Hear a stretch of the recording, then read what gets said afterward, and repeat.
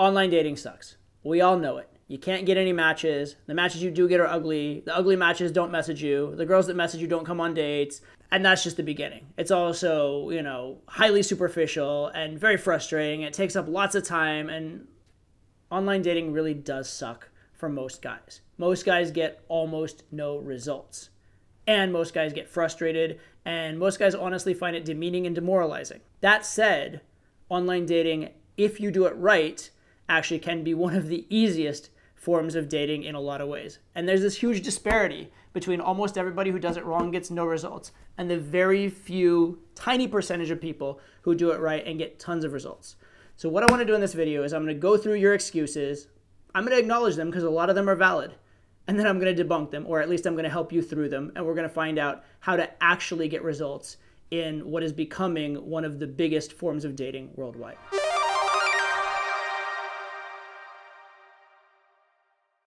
So in this video, I'm going to debunk a lot of the biggest criticisms guys have about online dating. But before I even go there, I have to let you know there is an inner game aspect to online dating, which sounds crazy, right? You're just sending messages, you're putting profile. How can messages have inner game?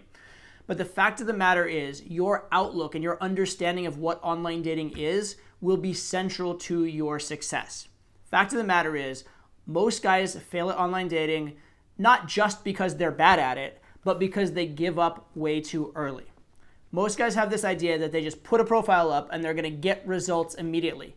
That is nonsense. Unless you're a male supermodel, that's not happening for you. What you're doing in online dating is not like going out and getting a job and getting a paycheck your first week. Doing online dating is a lot more like investing or building a business where the returns come slowly and gradually over time, but you are building an asset so that every single day, every single week, every single month, it gets better and better and better and easier and easier and easier. If you start a business, you stick with it for 5 days, you're not going to succeed in business. It takes time.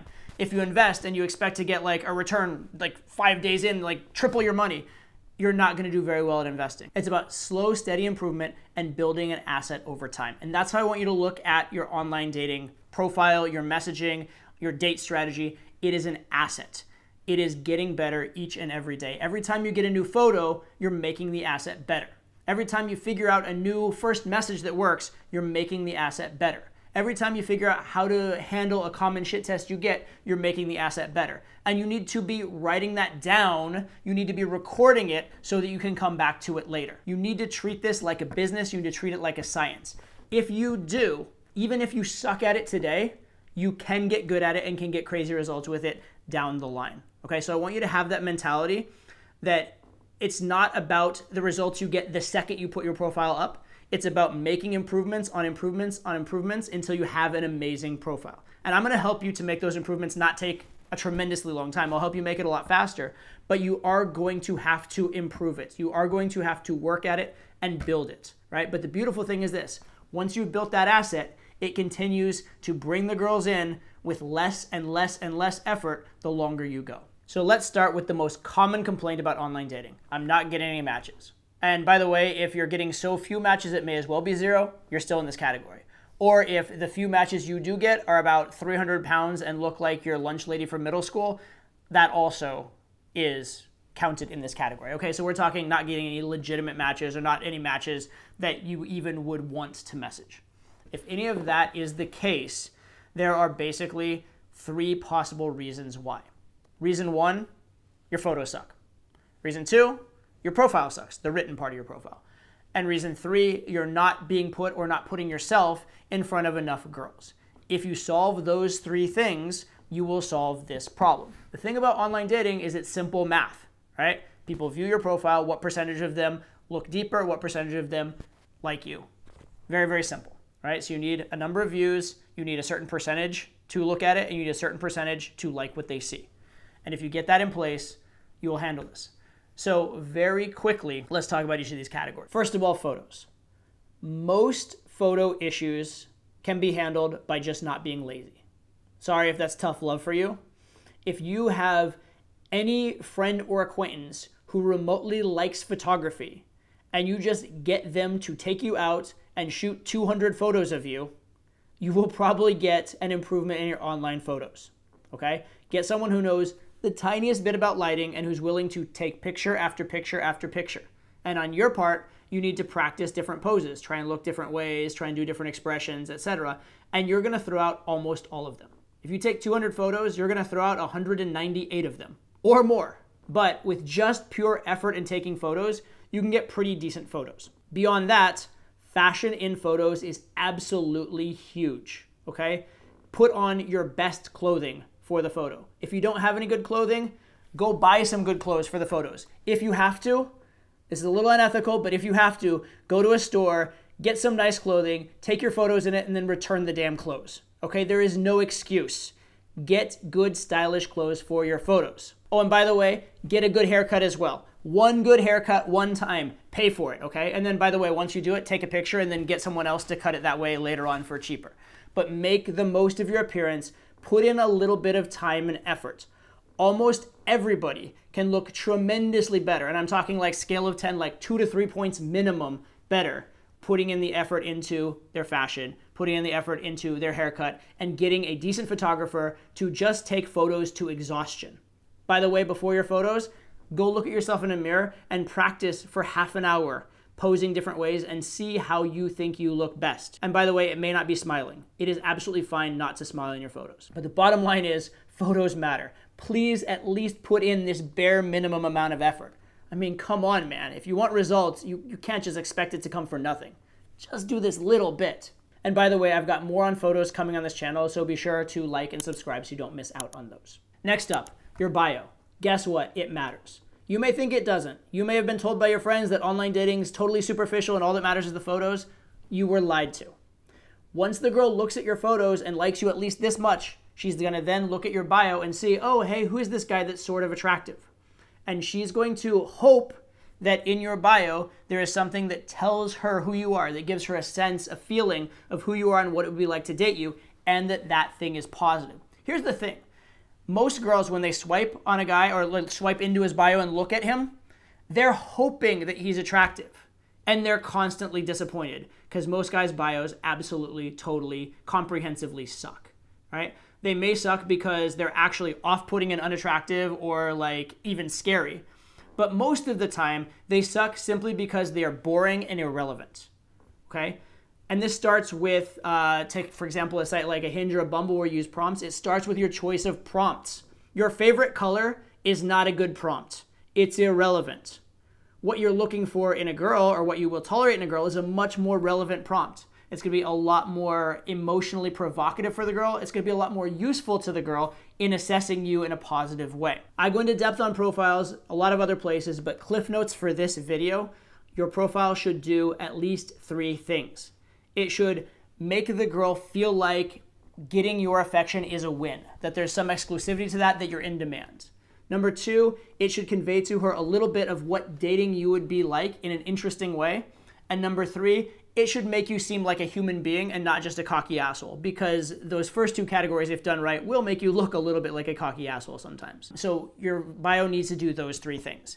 Any time you're spending on irrelevant topics in your bio is wasted space, and girls' attention spans are very, very short, right? As soon as they're bored, as soon as it's irrelevant, as soon as it's off topic, they're on to the next, okay? So your photos will get them to look at your bio and read your bio. Your bio will get them to actually like you and engage with you. Final form of laziness, and that's really what I have to call it for most guys, is not putting their bio in front of enough girls. And there's various manifestations of this. If you're not active on a site ever, the site is going to assume you're not active in dating. It's going to make your profile dormant and it's not going to show you to girls. If you never swipe on any girls, then you're not going to be shown to those girls you didn't swipe on. Beyond that, and I do encourage you to do this, if you want to be shown to a lot of girls, you probably are best off paying a little bit of money for the algorithm to actively show you to girls. As soon as your profile is showing that you get some matches with some consistency, you can magnify that or multiply that tremendously by adding a little bit of fuel to the fire by doing some kind of a paid membership on the site. You want to make sure your photos and your profile are good first, so you're not just throwing money at nothing. But once you're getting some sporadic matches without spending money, you want to, again, exponentialize that, for lack of a better word, by putting a little bit of money into it as well. Put your good profile, now that you've made a good profile, in front of as many women as possible. Okay, So now your profile's amazing, your photos are amazing, you're finally getting matches, and some of them are even attractive. Now we get to the next sucky part about online dating, which is getting from match to date. Now, there are tons of resources on this channel about text game already. And actually, there's my text guide, which you should check out. It's in the description of this video. Check that out right now. That's going to help you tremendously with your messaging. But a couple extra quick cliff notes on text game, which is obviously a huge topic that I can give you right now. Number one, your texting needs to be directional. It needs to have a point, okay? If the interaction's going well, you need to be moving it forward towards a close. Most guys in messaging, they do, 16 pages of text about how was your day? What did you do today? What are you into? What kind of music do you like? Irrelevant. In the same way I talked about making the profile relevant, you need to make your texting relevant too. Remember how you met her. She's on an online dating site. She wants to go on a date. Why are you making it hard for her? Why are you making her wait? Okay? She wants to get to the date. You need to move it in a direction. Now, on the other hand, you don't just want to be like, hey, let's go out as your first message. Although, to be fair, that's probably better than what most guys do. But that's still not a good first message. Again, check out the dating guide, the messaging guide and all that kind of stuff, right? But yes, your texting needs to have a direction to it. It needs to be moving towards a close. Second key point to online dating. Please do not reinvent the wheel every single time you message a girl. If you write something to one girl and it works, meaning it gets a good response and moves the conversation forward towards a date, write it down. Keep a document on your computer. Word, Excel, I don't care how you do it. Keep a document on your computer that has all the stuff that ever worked for you in an online game. And then when you come up on a similar situation, use the same thing you used before and make a note if it works again. Over time, you're going to find a few things that work over and over again really, really well. And pretty soon, when you match with a girl, instead of having to put a lot of unique original thought in, you're going to copy and paste one thing you did before. She's going to respond with something you've seen before. You're going to copy, paste, and boom, you have a date. Okay? So please, please, please, again, treat it like a business. Treat it like you're building an asset. Don't treat it like you want to start over from scratch every single conversation. So once you have competent photos, competent profile, and competent messaging, you should start getting a lot of dates. I have students who literally, and I mean this, I mean the word literally, I know what that word means, go on a date every single night. When I try and go hard on online dating, I go on a date every single day, sometimes more than one in a day. Now, you don't have to go to that extreme, but I'm just telling you, the consistency of dates should be very, very high if you are doing this well. Okay, so now that your photos don't suck, and your profile doesn't suck, and your messaging doesn't suck, let's talk about the next thing that kind of sucks. For most guys, dating sucks. Most guys' dates involve taking girls on a lot of expensive excursions and ending up with maybe a peck on the cheek at the end of the night, if they're lucky, right? That is not good in terms of your time, your money, your results, your morale. It's not good. There's a lot that I could say about dating. There is a ton. I've talked about dating at times on this channel. I'm going to have lots of dating information upcoming right on this channel, including live examples of me on dates with real girls from online dating. And there's going to be tons and tons of that inside my new upcoming course, Online Dating Academy. So that's all coming. But in this video, I'll give you a couple quick cliff notes so that you will hopefully get better results and spend less money. Number one, stop spending so much money. All right? Take a girl for drinks instead of dinner. Number one, it costs less. Number two, it's actually going to lead to better results, right? It has more of a romantic feel. A lot of girls don't feel particularly sexy after eating a huge meal. And the other good thing about drinks is that if you're having drinks with a girl and it's going really well, you can leave and go to the next place. If you're in the middle of a 5-course meal, you can't. And so you don't even have control of the timing. And again, if you're going to go on 3 dates, 4 dates, 5 dates a week, do you really want to take girls to $300 dinners over and over again? Can you even afford to do that? It's just not a good or viable strategy in terms of cost, in terms of enjoyment, or in terms of results. So please just drop the dinner dates and start taking girls for drinks. Next key point, do the date near where you live. If that's not possible, do the date near where she lives. There are few things as frustrating in life as having an amazing date with a beautiful girl and at the end of the night being half an hour from where you live, half an hour from where she lives, and neither one of you can go home with the other plausibly, and it's a huge pain in the butt, and then you have to go for a second date when you both would rather continue it right there on the first date. And oftentimes, that second date even flakes or doesn't happen or whatever. It's incredibly frustrating. Some of the biggest regrets of my dating life involve that scenario. So please do not put yourself in that scenario. Put the logistics in your favor. I'm not going to say every single date is going to go amazingly or has to lead to sex every single time, but at least allow for the possibility. Allow for the possibility that a good date can become a really, really good date. Don't block yourself by your planning. Next tip about dating, you need to flirt. That's the most important thing happening on the date. Getting to know the girl is great. Exchanging facts is wonderful. But the most important thing is flirting. You can have lots of flirting and very little of that logical, factual content and have a great date. If you have all facts and no flirting, you're not going to have a great date. So number one, learn to flirt. Lots of resources on this channel. There is a thing called Verbal Game. But also put it upon yourself to flirt. Take the small risk of saying something flirty instead of having the absolute certainty of a date that goes nowhere. Platonic dates are not dates. That's sitting and talking with a friend. That's not a date. And speaking of dates, remember why you're there. You were on an online dating site. She was on an online dating site. She wants to meet a man. She chose of all the options you. She came and showed up on the date to see you. Therefore, she likes you, right? And that should be your understanding of the date. She's there, she likes you. So stop thinking you have to try so hard to impress her. Be your best self, be awesome, flirt, have fun, but don't be bending over backwards trying to kiss her ass, okay? She likes you and she wants to have a good date even more than you want to have a good date. She picked you from all the guys, so you should go in with the knowledge and the belief she finds you to be attractive. Don't come in thinking you have a lot to prove and she thinks you're ugly. Come in thinking, knowing she found you attractive enough out of all the guys she has options to go on a date with you. Keep that confidence. That's going to carry through and make everything else in your dating so much better as well. So what's the bottom line?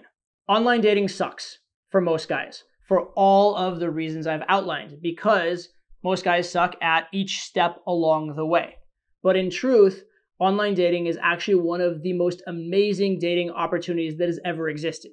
It makes dating easier for men than it has ever been in the history of mankind if you're willing to put in the time, have the patience, and do things the right way, right? You need to have that mentality that you are building a business, building an asset, you're building a system, right? That's what you're doing in online dating. You're building a system where you just like crank out the results consistently with no effort down the line. You're not trying to get one date tomorrow. You're trying to get consistent dates every single day if you want them for the rest of your life. That's what you're building towards. As long as you have that mentality that you're constantly improving, as long as you have that mentality that you're creating an asset, better photos, better profile, better messaging, better plans for your dates.